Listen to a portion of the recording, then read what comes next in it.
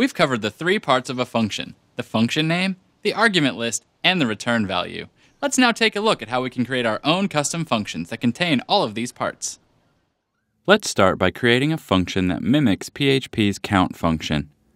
You would never do this in a real application, but mimicking a simple function like count is a good way to get an understanding of how it all works. To define a new function, you'll use PHP's function command in your code. You then specify the name of the function you want to create. Let's call this one mimic count. After the function name, you type an open parenthesis followed by the argument list. Our function will receive one argument, an array that we want to count. End the argument list with a close parenthesis. After the argument list comes a set of curly brackets. These surround the code block that gets executed when the function is called. There are two important things to note about variables and functions. First, notice the two different names of the variables. In our main code, the variable is named flavors because it contains a list of flavors. We pass that flavors array to our mimic count function as the first and only argument. In our function, though, I named the variable array. Our function should work with an array of countries, or movies, or t-shirts without any problem.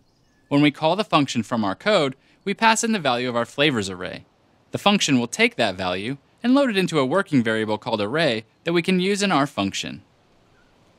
The second thing to note is that variables created outside of a function are not available inside a function. Think of a function as a black box of machinery.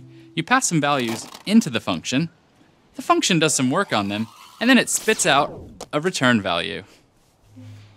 Your main code can't see any of the variables inside the function, and the function can't see any of the variables in your main code. The function can only work with the arguments your code passes in, and your code can only work with the value the function returns. Let's now write the code for this function. Let's write a for each loop that loops through all the elements in the array.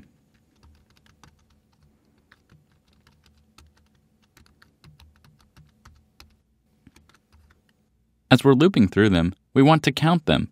Let's create a variable before the for each loop that sets the count to 0.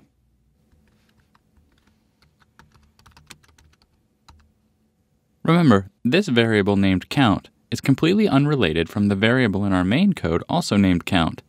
Our main code cannot see any of the variables inside the function, and the function cannot see any of the variables in our main code. Inside the for each loop, let's increase the value in the count variable by 1.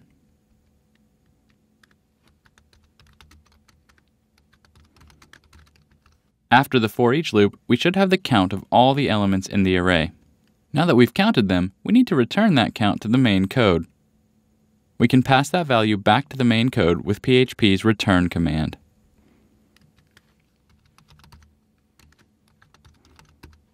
Let's change the function call here in the next line. Instead of calling PHP's count function, we'll write our code to call our custom mimic count function instead. Our main code passes in the flavors array to this mimic count function. The mimic count function receives the value and loads it into a working variable named array. It then loops through all the elements in the array, counting them, and returns the count back to the main code. Our main code then puts that return value into a variable called count and then displays it to the screen. PHP's real count function is actually a bit more complicated than this, handling multi-dimensional arrays and other kinds of arguments as well. But this simple function mimics enough of the functionality to give you an idea of how functions work.